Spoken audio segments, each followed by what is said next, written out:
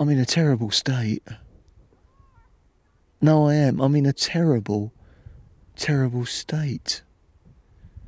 And to be precise, I'm in the state of Alaska, which is sort of in the middle of nowhere, which is where I normally end up these days. Last time it was Mongolia, now it's Alaska. And it is an American state, as you probably know. And we've been driving for 11 hours today, after a 24-hour journey to get here. 11 hours we've been on the road. We've met some pretty amazing people already. Hopefully we'll be introducing you to some of those people later on.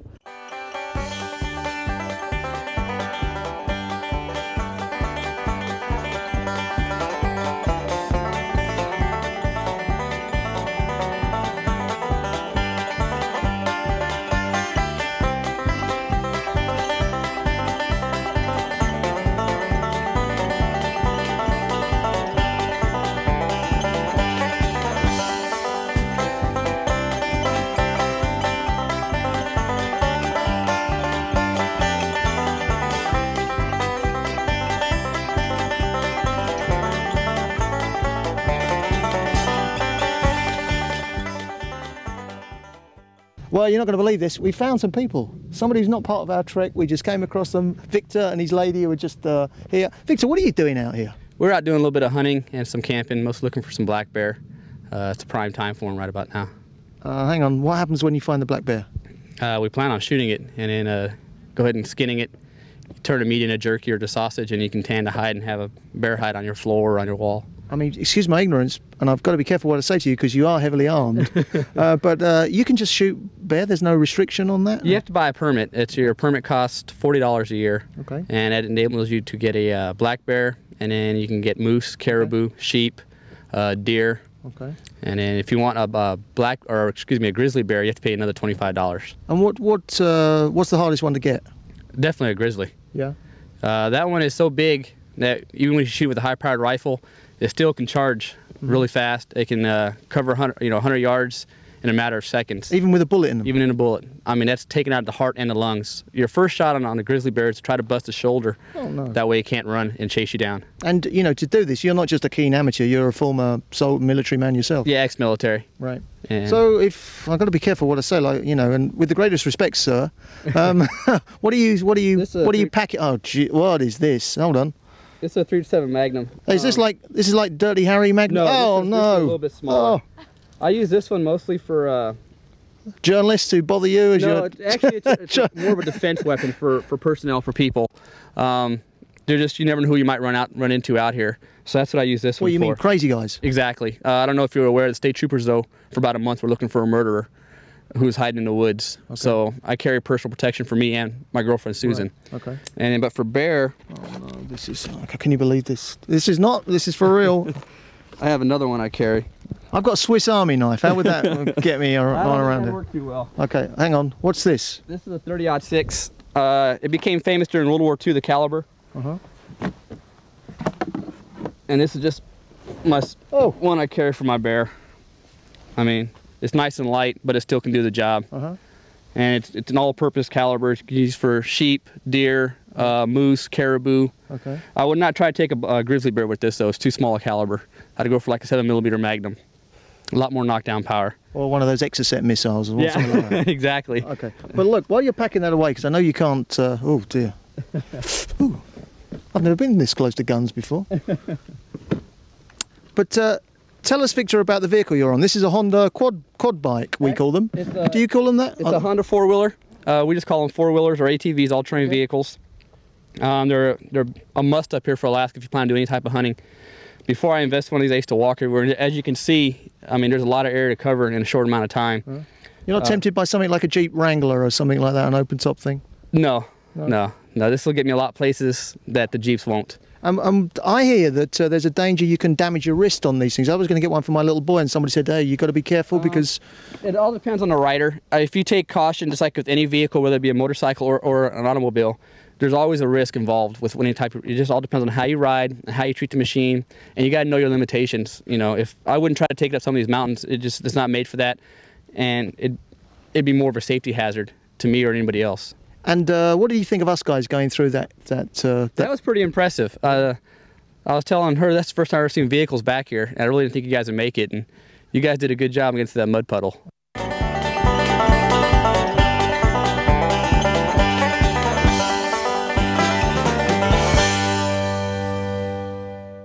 We've had a hell of a day, I tell you. We've been on the road for about, well, on the road, what a stupid thing to say. We've been off the road for about 13 hours, I think, yeah. And we've still got about 2 hours to go.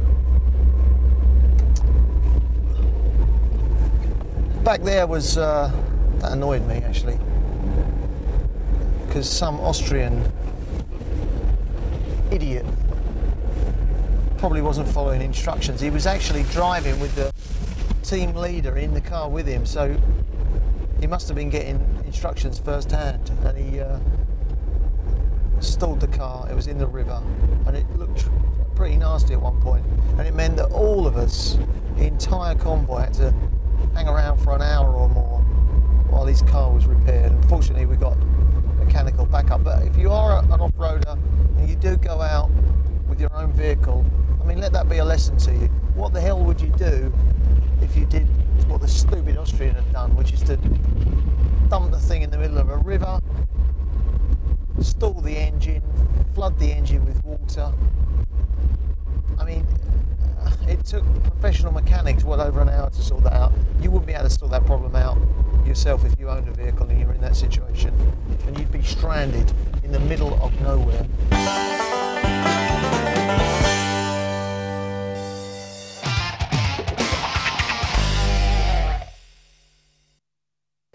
It's the middle of October, it's just above freezing, and we're staying in a castle on the northern coast of Scotland. And that's a pretty strange place for Alfa Romeo to be launching their new GTV and Spider soft top options. Now, if these cars weren't sexy enough already, they've just been given a potent injection of the mechanical version of Viagra. There's a scorching new V6 3-litre engine in the GTV, and for this model, the Spider, they've tweaked and tuned the engine to give it even more power. Let's just give it a try.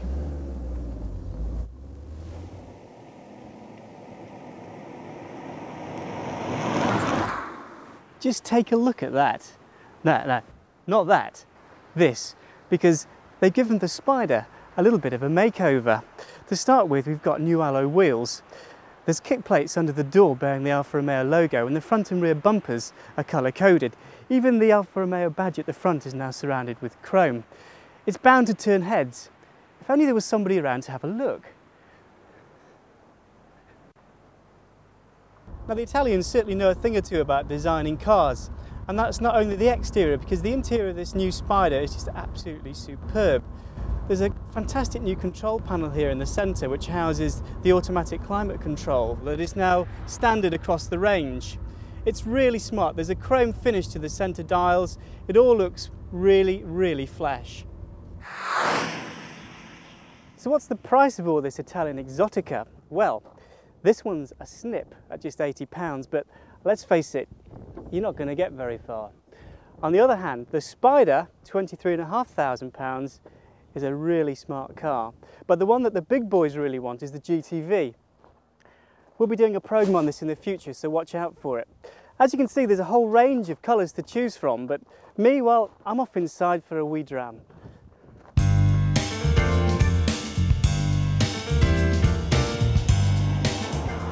The Spider's hardtop sister car, the GTV, has now got a 3-litre V6 engine under the bonnet. And it's a shame Alfa Romeo couldn't fit the same engine into the Spider too, but it was considered not suitable for the UK market. However, both the Spider and the GTV get the same upgraded 2-litre twin-spark engine, with some changes similar to the one fitted in the award-winning 156. The result is a more powerful and flexible engine pumping out 155 brake horsepower. The 4-cylinder unit races to 60 miles per hour in 8.4 seconds, and now has a top speed of 131 miles an hour. Around town it'll return around 21 miles per gallon, and if you really can resist the temptation to put your foot down, it's claimed it can top 40 miles per gallon in the extra urban cycle.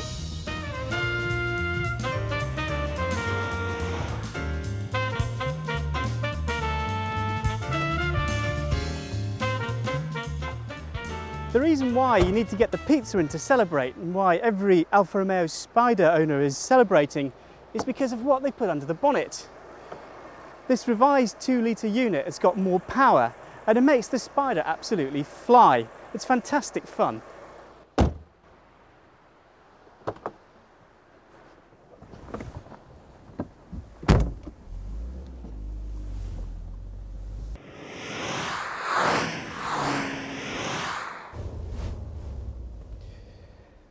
Well, that's just about it.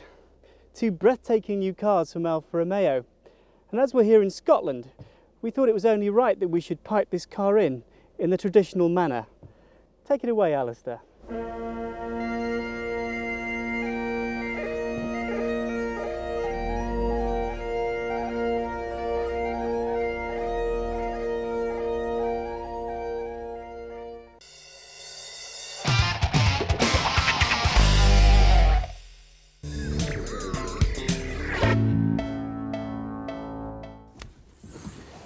Hi, I'm Nick Weir.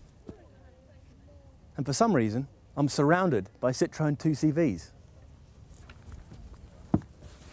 I wonder what's going on. Hi, what's the score? This is the 50th birthday party of the Citroën 2CV at Walton-on-Thames. We're just off to Brooklands Museum. Do you want to come? That'd be great.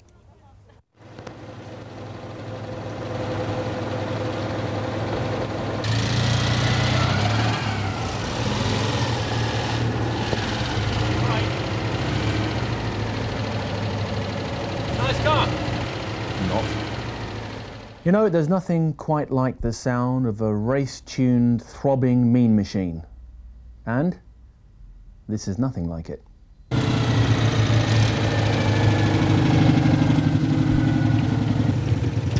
Look, the back's the same as the front, look. Wipe it down.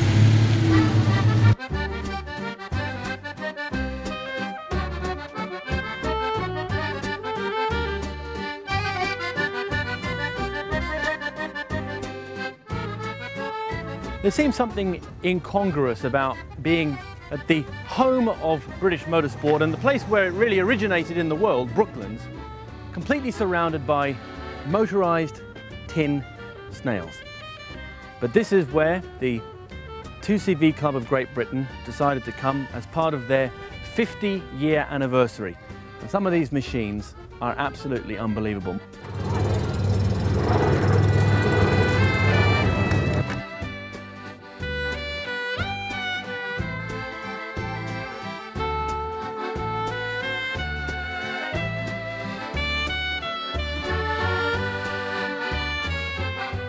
This motor car is a little bit special, isn't it? What's been done to it? Well, what they've done is bought a Hoffman conversion kit, which is the back end basically. And what they've done is they've chopped the roof off from the front sills here and basically put a fiberglass kit with like a roadster type boot on the back. I suppose when I bought this I was after something a little bit special, and I came across a 2-seater and said, I'll have some of that. Can this car be seen cruising the streets of Weybridge regularly? I'm afraid it can't, no. We actually travelled down from Blair Atholl in the Highlands of Scotland, some 600 miles north of here. It took us 3 days to get here, but we got here. Roof down, wind in your hair. Absolutely. You know what that causes, don't you? Absolutely.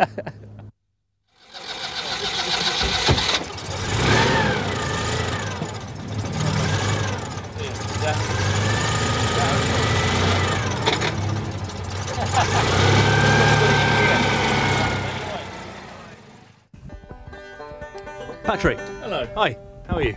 Nice to meet you again. We've already met, but So this is a Citroën van. It is, yeah. It looks like more of a lifestyle than a motor transportation. Do you want to tell me a little bit about it? Yeah, well, the van's basically an ex-butcher's van. It was used in France, and then it came into this country and was used as a chicken satay van. The guy was taking it around festivals selling chicken satay and realised it wasn't big enough for him.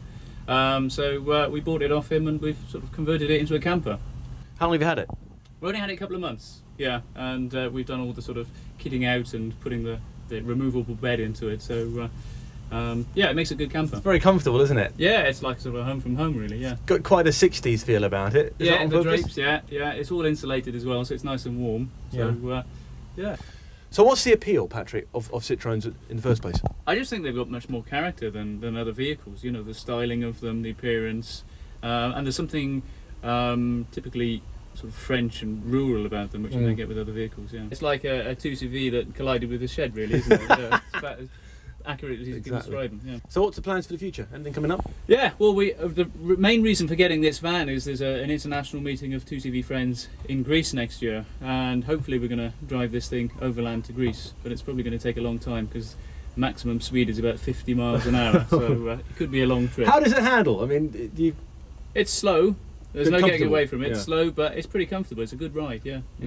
All right, Pat, well, I'll leave you with the banjo. Yeah, nice to meet you. Okay, yeah. I'll see you later on. Thanks. Bye. Bye.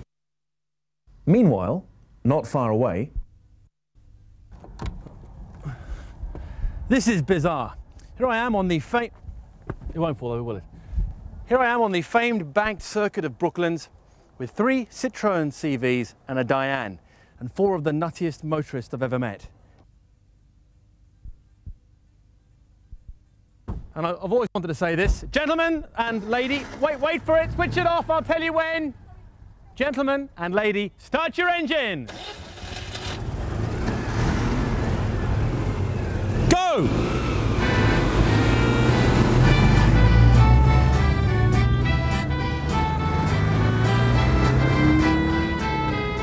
Talk about wacky races.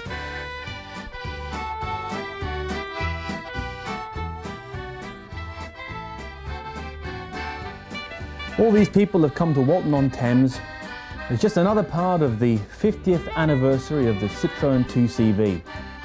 Another crazy thing? Citroën themselves didn't even want to know. You'd think that any other motoring manufacturer would be shouting the fact that people are still happy with their cars after 50 years from the rooftops.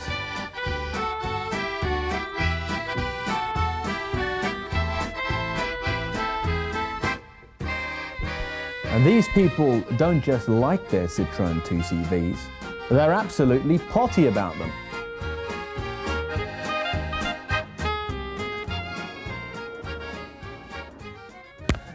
Do you mind? Oh, sorry, mate.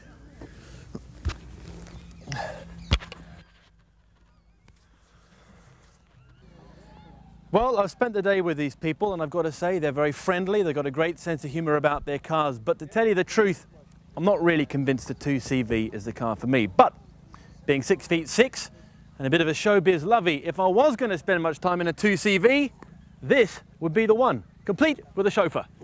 I'll see you next time. Okay, driver, take me home. Ah, lovely, luxury. Even comes with a couple of kids.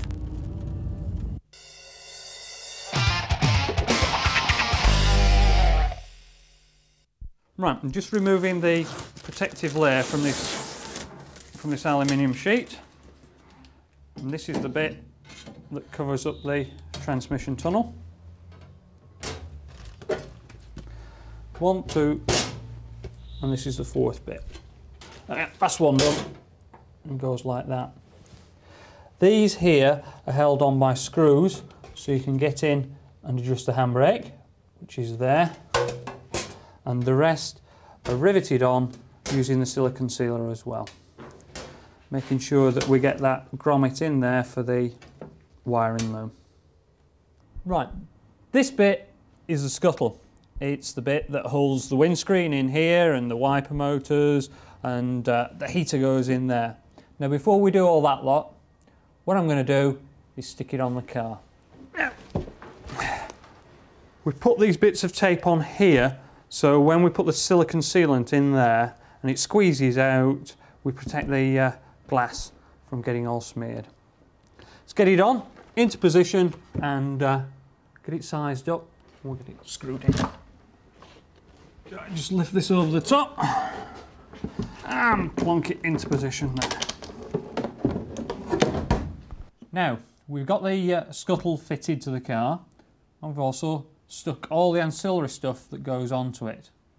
Over there we've got the heater motor, in the middle's the airbox, and over this side we've got the expansion tank for the radiator. And then hidden right down here is the purge valve. You know that thing that empties the carbon can at the back that we discussed? Stuck in here. At last the thing's beginning to look like a car. We've got the windscreen on. We've got some mirrors. I think I'm going to have to stop posing in here and get some work done. I think I'll go and get the exhaust popped on.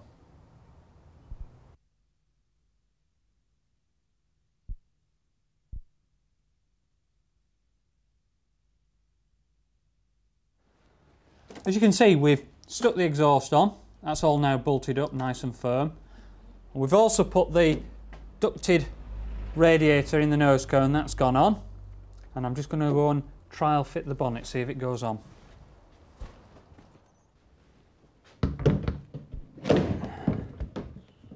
Lined up.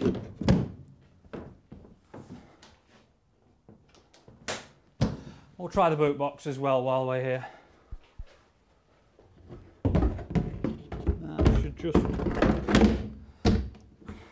There we go. It's all neat, tidy. Job's a good one, I think. There we are. That's got that done. I'll bolt that up later. Let's just have a quick recap on what we've done on Module 5. Stuck the exhaust on, all the cooling systems in, fitted the bonnet, lo and behold the windscreen's on and the mirrors. There are actually a few extra things that I've got to do for Module 5, but time's pressing on. Got to stick the headlights on, and the front indicators have got to go on. But what I'll do is I'll get set to work, I'll do those, and then next time you come and see us, we'll have all that finished nice and neat. See you next time on Build a Car Right.